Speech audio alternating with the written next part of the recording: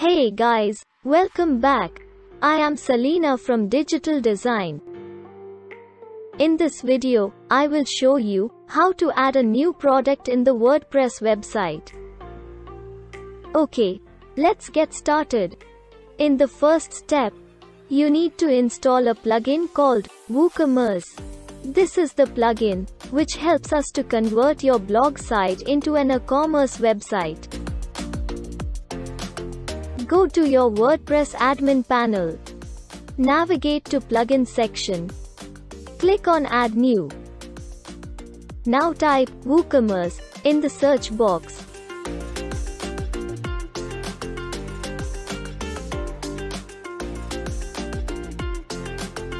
This is the plugin we needed.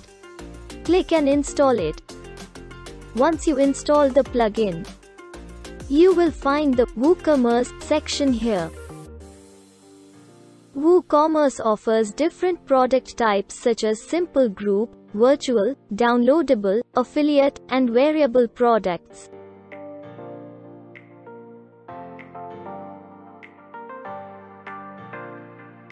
In addition, with the help of plugins, you can create unique product types such as subscriptions, bookings, memberships, and etc. Let us focus on how to create a simple product on your WooCommerce store. Go to Products here. Here you can import your products in bulk or you can add individually. I can go with individual adding, so click on Add New. Now, type the name of your product.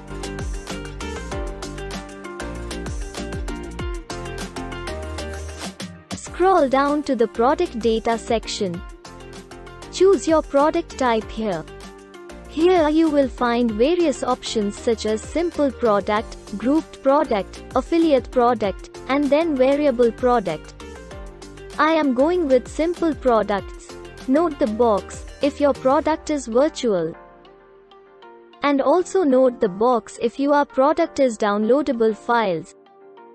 Choose the regular price of your product. If needed, you can also add the sale price.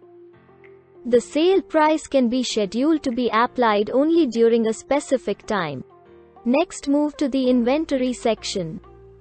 Here you can add the SKU for your product. SKU is a unique identifier associated with the product. You can enable stock management by ticking the checkbox. When you enable stock management, new fields will be displayed to specify stock information. It will specify how much stock is available for the product. Decide if you want to allow back orders on your store.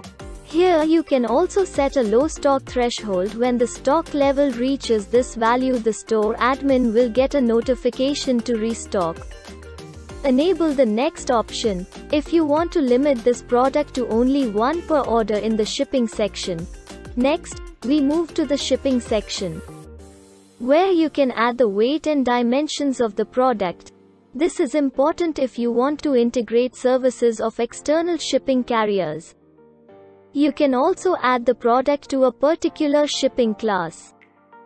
Here, to know more about shipping classes, check the article link in the description. In the linked products section, you can specify products for upsells and cross-sells. Attributes section is where you can add global attributes to products if you already have them in your store.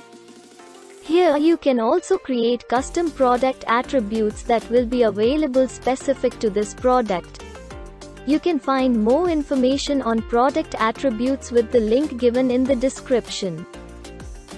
In the advanced section, you can add a purchase note to customers which will help you leave any important information that the customer needs to know after buying the product. You can specify a custom ordering position for the product. In the next settings here, you can also enable reviews for the product so that customers will be able to leave reviews. The next field is for short description. The text you enter here will be displayed on the shop page next to the product thumbnail. The next section is for images. You can add the main product image as well as gallery images. The main image will be displayed in the product page as the featured image. Then gallery image is an image that will display after the main product image. Similarly, you can add tags as well. Finally, you can get to the Publish panel. Here an important aspect to consider is the catalog visibility.